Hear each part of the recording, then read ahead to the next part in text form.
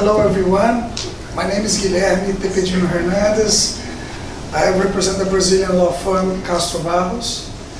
I'm based in Rio. We also have office in São Paulo and Brasilia, our capital. It's very hard to talk right after my friend Francisco, and I have good friends from Argentina, and I can't compete with them. I don't brought fancy slides, no jokes, a picture of Pelé, and the numbers in soccer, and etc. Dulce de leche, nothing.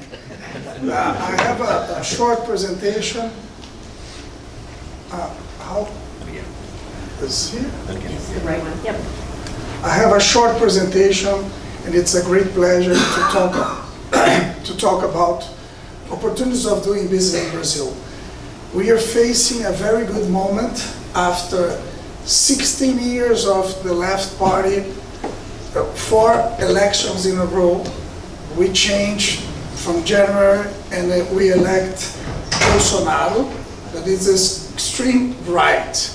So what happens in Argentina, happening again in Brazil also, and we put our former president Lula in jail. So it's amazing because we survive, we export know-how in corruption, in bribery, and etc., and we survive. So I'm not going to enter into details, but we are very optimistic with all we are living right now. Now we have real opportunities, and the country is serious, stabilized in economic and political sector, but there are about 300 politicians in jail, and much more to come investigated. And I'm very happy to see my country turning and surviving this situation. So we have a continental size. I didn't bring the map. Sorry, Argentina, if I put the map pictures. So we have a population of 200 million people. It's a huge market. We have a coast of more than 10,000 kilometers of beaches. And for sure, we have opportunities in all areas. As I said, we are a strong democracy with basically the 3 powers: the executive, the legislative, and the judicial power. And they work very well, and this was the reason why we survived to the socialism that took place for the 16 years. So we are based in code. We have our civil law in code and procedural code, and very stable, and you can have your investment in Brazil. I help foreign clients doing business in Brazil for more than 20 years, and I've never seen nothing like happening, and sorry, Pedro, in Venezuela, stuff like that. Although we almost reached Venezuela for the last 16 years, Lula was the best friend of Chavez and Castro's and etc., but returned, and now we have our rights duly protected. We have a lot of security in rights, in property, and etc. So I'm very proud of that. So we have a lot of expectation also. Today we have 30 days only of this new governor, this new president. They are cleaning up everything. They are changing more than 3,000 people in the governor. It's amazing the cleaning up that he's doing, and he is working on, as a main flag, Social Security reform. And also the main flag is anti-corruption rules. Also is a flag, the flexibilization of the labor legislation in order to take out all the bureaucracy and the burdens, tax burdens. So we tend to simplify all the tax structure, all the labor structure, And we are in a good way to reform a lot in this sense.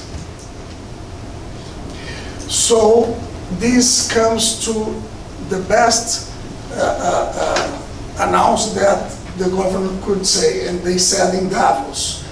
Brazil is on sale. More than 300 state-owned companies will be in somehow sell. They want to make cash. So this will going to pass this year and the year of 2020. So we have opportunities in mind. We have a lot of industry, all kind of industry. We do everything, a little bit of everything in Brazil, but foreign investments are welcome in all these areas. We have 40% of our GDP due to the agricultural industry. We have these numbers of produce of sugarcane, coffee, and etc. As my friend from Miami said, U.S. is a great trader with Brazil. I'm not sure if today the direct investment from U.S. is higher than the China one. We would love to go to China to do an event like that, because China is investing a lot in our region. And so U.S. is becoming more, 16 years ago, when I was living here, the trade between Brazil and U.S. was like 25% of direct investment from U.S. in Brazil.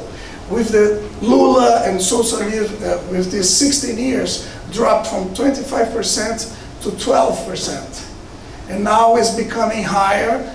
Bolsonaro and Trump, I'm not a fan of Trump or not, but now I believe that the Bolsonaro and Trump will engage and try to have this relationship between Brazil and U.S. in a better form that we used to have.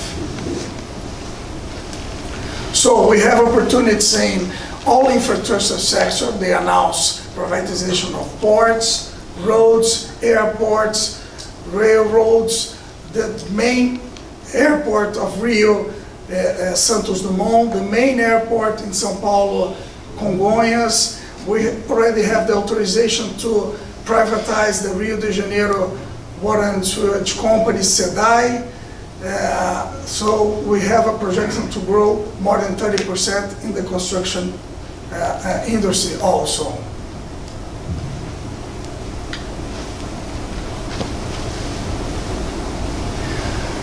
Also is a tendency to legalize casinos.